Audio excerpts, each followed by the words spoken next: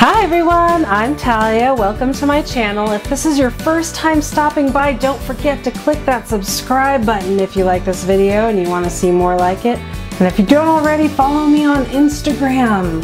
That's where you'll get the newest and greatest news over at Brightly Imagined.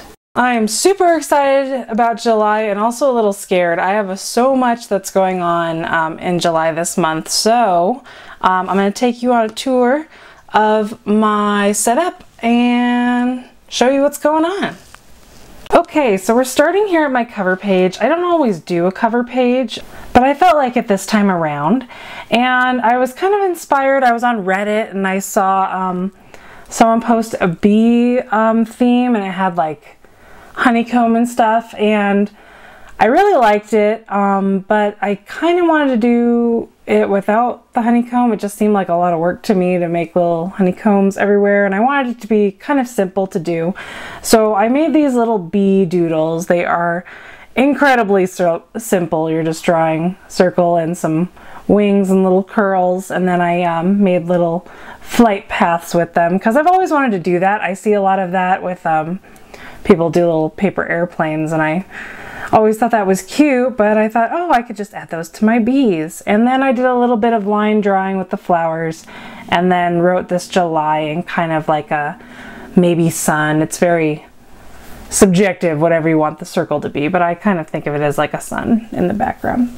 And I wanted to keep it really, really simple because I just think it looks so classic when it's, you know, like two colors or something like that. So what I did was I just made it literally black and yellow, and that's what all of it is it's just this Tombow, the 055, and my Sharpie pen. So the whole spread is going to be with these two pens.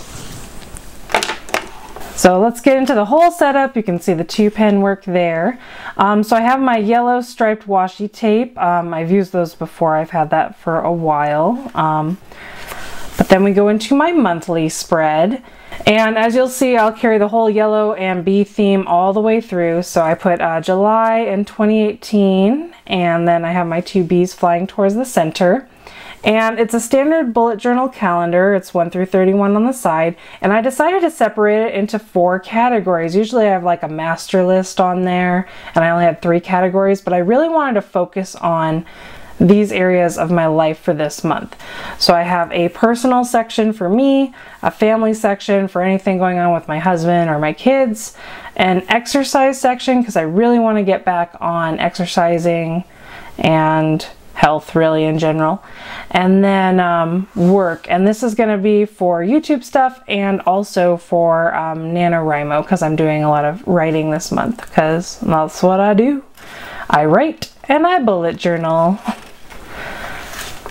Okay, so the next section we have my master task list, and I got the 2 bees right here, and I'm just going to write down the things that I get done. Usually I just had 1 column on the calendar section, but I kind of wanted a bigger space for all my master task lists. So anytime I'm thinking, oh, I need to do that, I can just throw it right here. And I'm going to actually probably make some categories as I go, like errands and things that I need to look up when I'm on the computer, or things to buy, things I need to get to cleaning, kind of emergency stuff, just anything like that. So that's my master list, and then I have my habit tracker for July. Okay, so again, it says habit tracker July, and I got a couple bees flying around here, and then I'm just going to list my habits that I'm going to be tracking. And the only one I have written down is blueprint, and that just means kind of set up tomorrow's blueprint for a successful day, or my task list. Again, here's just the dates across, and then I highlighted the weekends just because you get extra bonus points if you're doing all the stuff you're supposed to do on the weekend, because weekends are kind of like vacations and it throws off your schedule. So extra bonus points on those days. So now I'll know if I get an X in there, I'm doing really, really good. And the next section is my gratitude log. I left myself 2 spaces because I've done the 1 line a day thing of like gratitude, but it seems like it's always just a little too short. So I decided that 2 spaces would be probably perfect for me. and I'm just going to keep track of what I'm grateful for, because it really has a strong impact on your mood. You know, I'm not always so new agey, but it actually really does make a difference to focus on the good stuff, because I think a lot of times we're trying to improve, so we look at our faults to improve, or we look at what we don't have to try to achieve it. And I think if we look at what we do have a little more, it just improves your mood. You know, do a good for every bad and you'll be even in the end. And if you can do more good, you'll come out ahead. So I kind of wrote this quote. I made it up myself.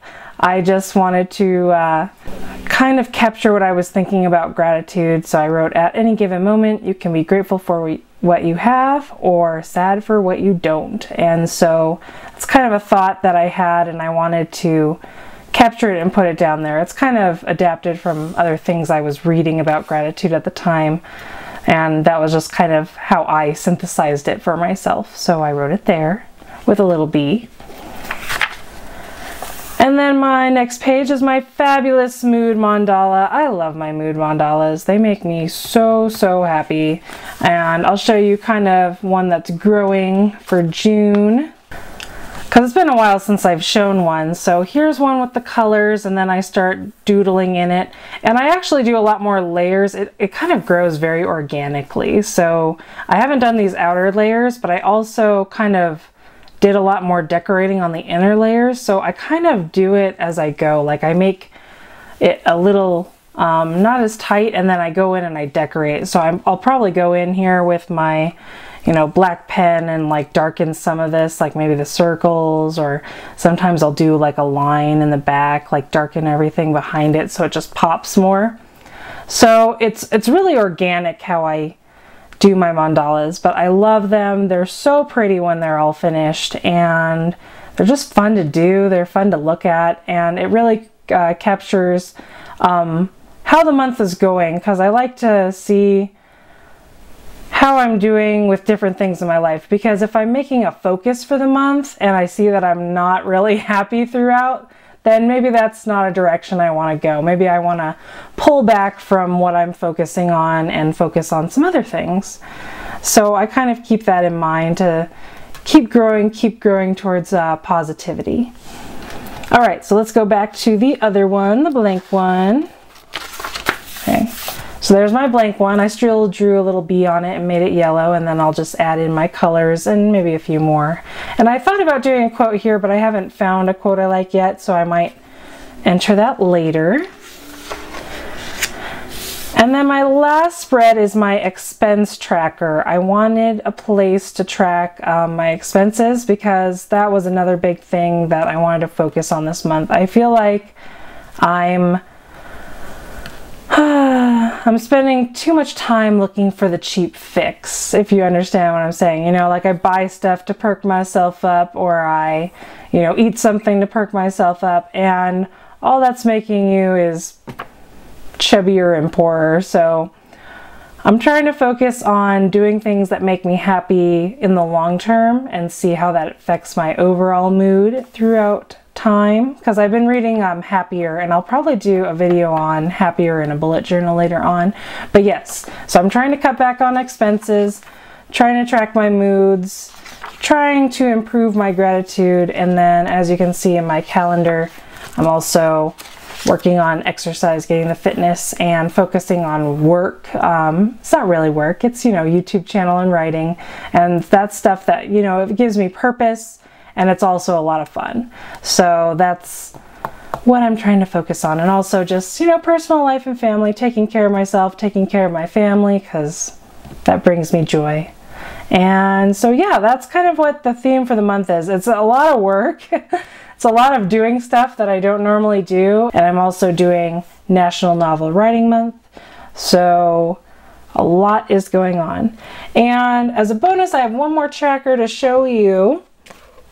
And that's in my Silver Rhodia, which I made my NaNoWriMo bullet journal. So it's just all my brainstorming for my writing. And I have some stuff already, and there's some notes. But the big thing is I also made a stats tracker for July. And I messed up pretty bad down here, but I whited it out and fixed it. So here's how it looks. I have my days 1 through 31 on this side, and then I have 1 through 50K in increments, kind of like by day increments, like where you're supposed to be each day. It's not 100% accurate, but it's kind of in general where you're supposed to be in the thousands. And each day I'm going to grow it this way, and hopefully I'll hit 50K by the end of the month. And I also have just a word count for the day, how much I wrote and how much above or below I am for my daily goal. So that's my camp tracker. Alright guys, so that is it. I'll take it back through one more time, my cover page. And I just want to comment on this layout and how simple it was. It's 2 colors, technically 1, with black pen, and these doodles are so easy to draw. And I thought you could do this with anything. You could make these doodles ladybugs instead of bees and use red instead of yellow.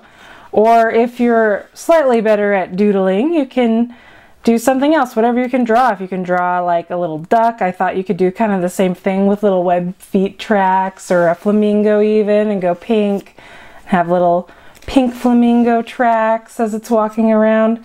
So it's super versatile, and that's why I wanted to share it with you guys.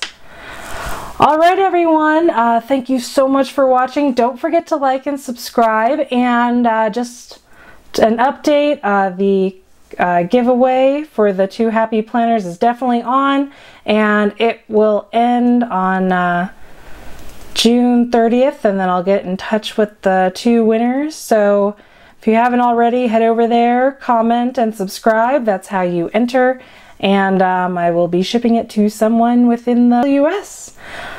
Okay, that's it for me today. I'll see you all soon. Goodbye.